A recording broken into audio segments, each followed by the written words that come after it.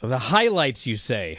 Yeah, talk about the press conference. I mean, I saw a lot of it. Well, let's talk about the big news first. The big news is that the main event of the show, as had been talked about in advance, was Darby Allin, the Darby Allin match with Christian. And when they announced that was the main event, given that they had a lot of other things on the show, including where they were building as a dream match with Seattle's own, Aberdeen's own, Bryan Danielson versus Zack Sabre Jr., and all the other stuff they had on the show.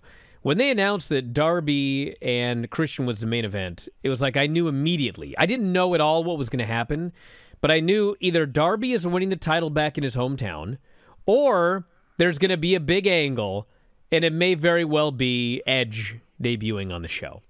It was, in fact, the latter. Christian Well, I beat... mean, I think that when they took Edge off of the SmackDown Open, I thought that was a pretty good indication as well. I mean, not the SmackDown Open, but that Open, that thing that they do at the beginning of the show, that they do at the beginning of every show.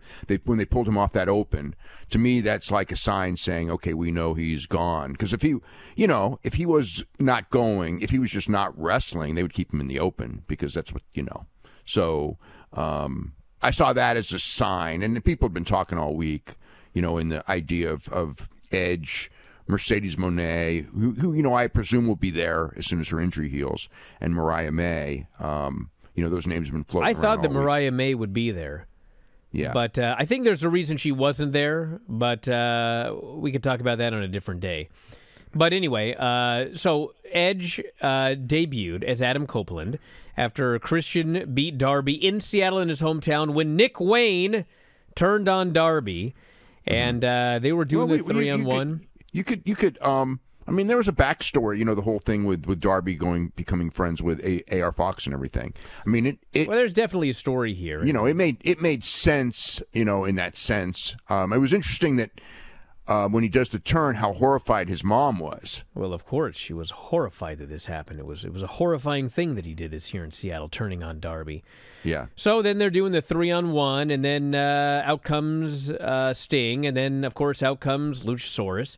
And so it's a 3-on-2 beating.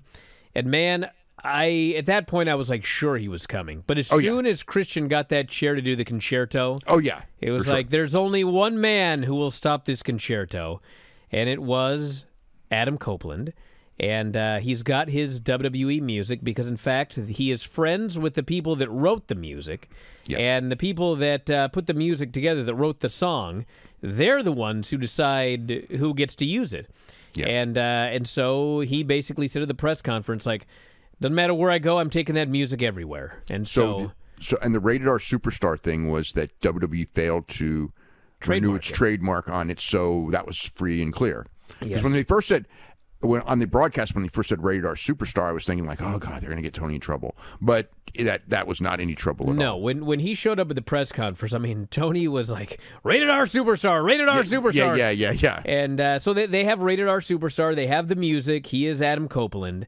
And he debuted, and he got a monster pop. Well, of course he did. And there were 6,000, 6,500 people in the building. It sounded like there were about 20,000 there. I mean, they went absolutely nuts. I heard 7,300. Yeah, whatever the number was. But I mean, it was a good crowd. It was much bigger than the night before for Collision. But he got a massive ovation. I mean, to me, which we'll talk about that later. But to me, for a pay-per-view, I mean, you should be. I'm not saying you should sell it out, but to me, that's not a great crowd. It was at 5, so I mean, I guess. It moved some at the end, but I mean, the reality is like they're putting out, like, I think a pretty damn good product, especially on pay-per-views. I mean, pay-per-view is freaking awesome, but I mean, there is an issue that they're not selling, and putting on great shows does not, I mean, it's better than putting on bad shows, but I've seen for 100 years, or studying wrestling, that putting on great shows does not necessarily mean your business is going to turn around. You would think so, but. There's so many other market factors in play. And Tony was very proud of the last 4 shows, and he was proud of all the shows they've added. He said every one had been great. He said this show is above 100,000 buys. That's how it's trending, he said. I mean, okay, so that's a profitable number, but when you consider that they've been doing consistent 140s, and I mean, I knew it would be down because of, going against the NFL. But he said bigger than All Out, by the way. So what did All Out finish at? All Out's probably the last number I had would have been about 95. But it should have been All Out came 7 days after a pay-per-view. It should have been bigger than All Out. This one, I mean, All Out did. I thought All Out did fine for what it was. I mean, it was about what I would have figured. This one was lower than I would have figured, even with the football and everything like that.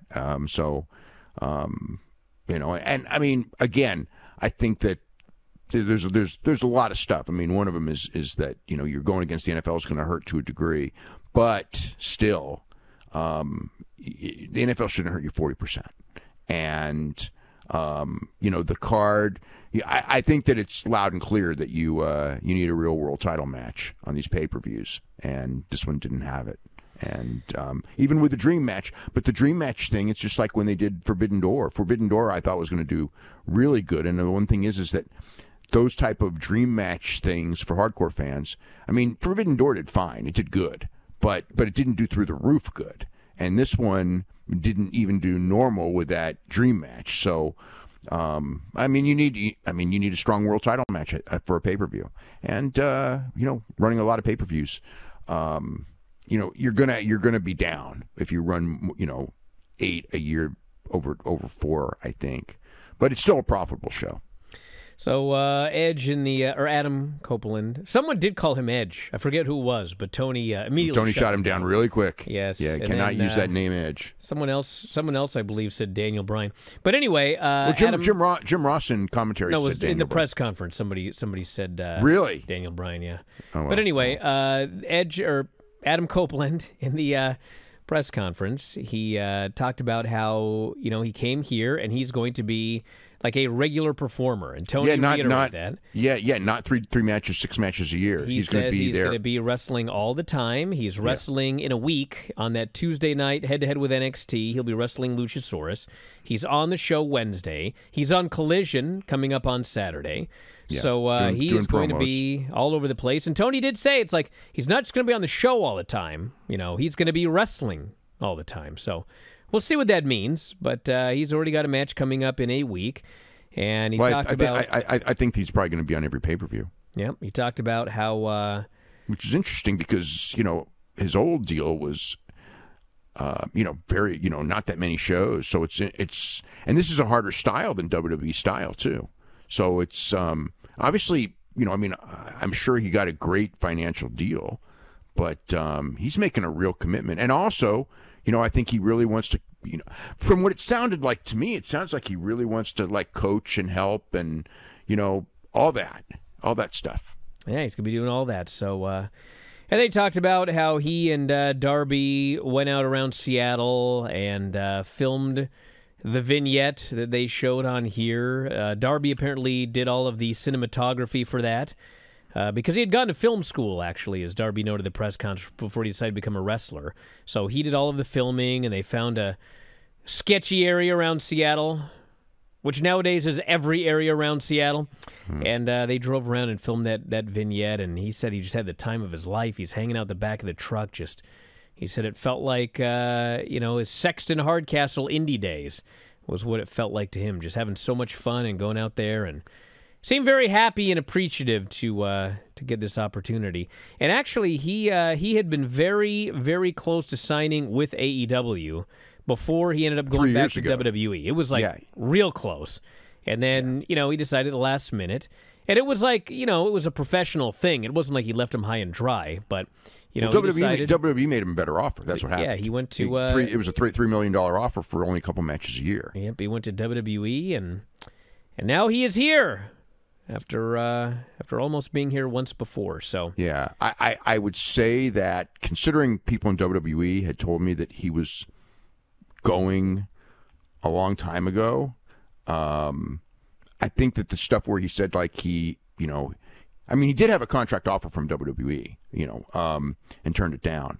But I think that stuff that he was saying, you know, a couple weeks ago was just a swerve. I mean, I think that, you know, I think he's been going for a while, you know, that he was going to finish up this contract. He was going to do the farewell match in, you know, in Toronto.